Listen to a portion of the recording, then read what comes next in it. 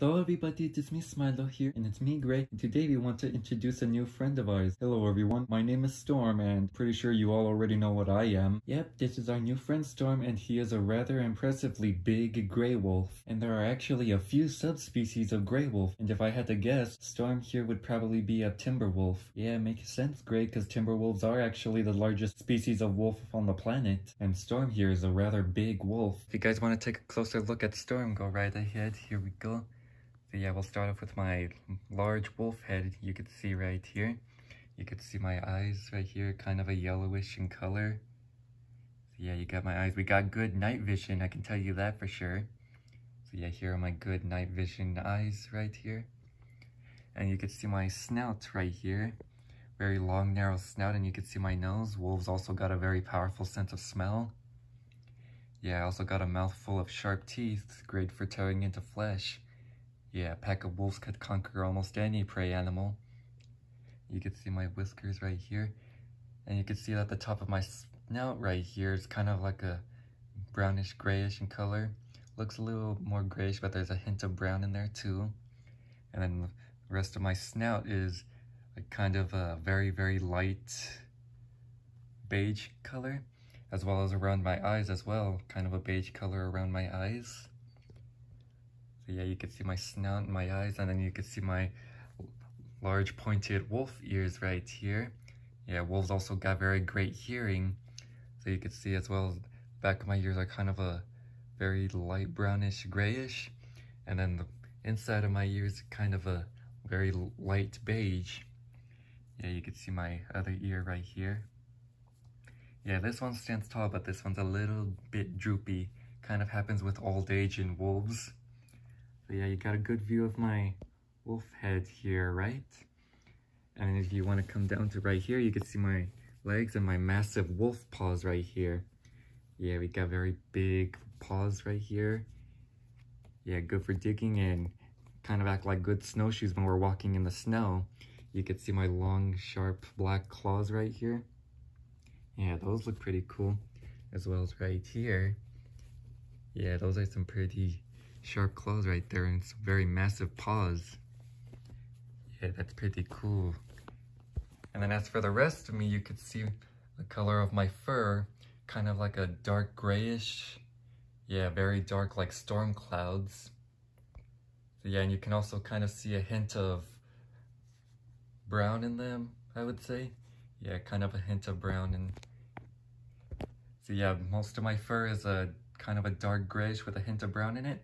And then the rest of me, from my snout to my legs and to my underbelly, kind of a very, very, very light beige, as you can see on my underbelly right here.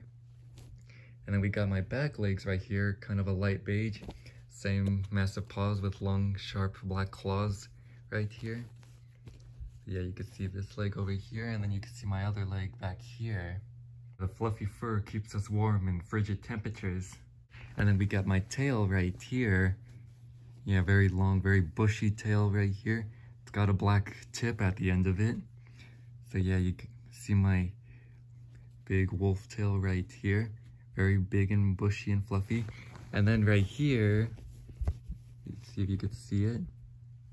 There's my Wild Republic tag right here. Yeah, it's kind of hidden in my fur, but yeah, here's proof that I'm a Wild Republic wolf plush. Very big wolf plush. Yeah, you are pretty big indeed, Storm. Very impressively massive gray wolf plush. I'm sure that you all know that Storm isn't the only jumbo-sized Wild Republic plush animal we got here. So if you notice that me, Wooly, and Gray, we are the mini Wild Republic cuddlekins. And meanwhile, my dad's Sylus the Saber-tooth, and then Wooly's mom, Madoma the Mammoth, and then of course Storm the wolf. They are the jumbo-sized Wild Republic cuddlekins. So yeah, we got minis, and then we got jumbos.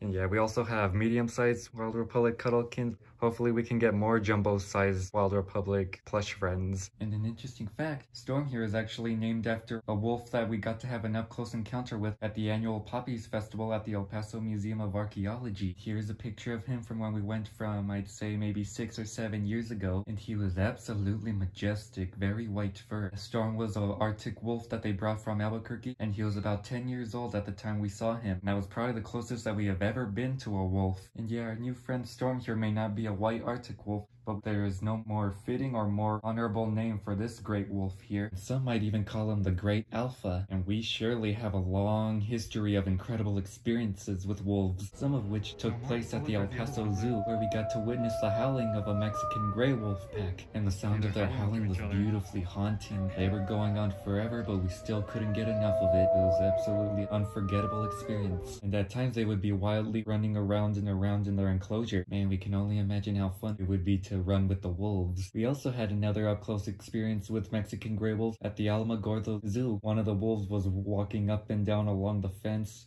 even looking at the camera.